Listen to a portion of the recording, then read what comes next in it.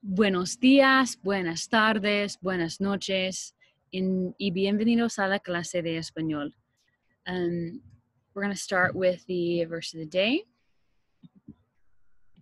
And here it is. This happens when Jesus had fed the crowds. Now, he had started out with a small amount of resources, and he miraculously multiplied it to be able to take care of everybody. So this is in the middle of that familiar story where Jesus is feeding a large crowd. La gente comió hasta quedar satisfecha. Después los discípulos recogieron 7 cestas llenas de pedazos que sobraron. Marcos 8:8. La gente is, people. La gente comió. Now that's a word that you should recognize. La gente comió. The people ate hasta, until. Now, when you say like hasta luego or hasta mañana or hasta la vista, that means until later, until tomorrow, until life, baby, hasta means until.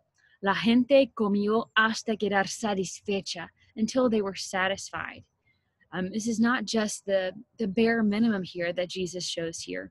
He shows this amazing generosity to take care of his people. And then after, what was left over was even more than they'd had originally. And so, again, you only have to, as we've done in class before, you only have to write down the underlined part and, of course, the reference, Marcos 8:8, and the reference. And that will be the last verse for this week, since tomorrow is Good Friday. And so make sure that you turn in all the 4 verses for this week onto the part for online week 2. Turn in your 4 verses, or, one picture of all 4 verses to get credit for that. All right, let's pray. Dear God, thank you so much for who you are and your generosity with us, Lord. We thank you for giving us what we need. And I ask, if any students don't have what they need right now, that you would provide them with what they need. Thank you for being a God who gives us peace. Thank you for being a God who provides and who sees, and a God of hope, that we know that we will one day be with you in glory, where there's going to be no disease and no hunger and no fear and no sadness, Lord, and no being apart from the people that we love, Lord. We thank you for being that God, and we thank you for that hope. And it's in Jesus' name we pray. Amen. Okay, so you won't hear much from me for today, because I'll show you when you get onto your Google Classroom. It should say Edpuzzle preterite tense. And this is similar to what you did last week.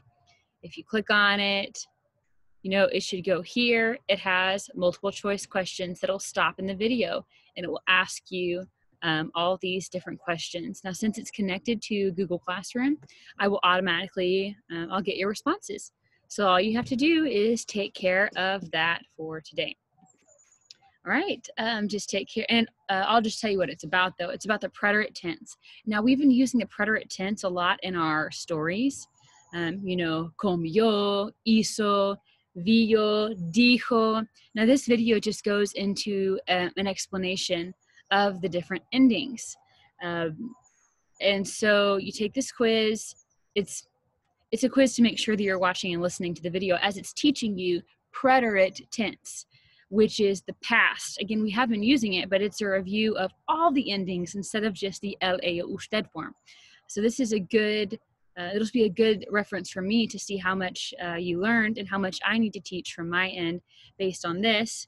So give it your best effort and have a nice long weekend. And I miss you guys, and I love you, and God loves you. Adios. Hasta luego.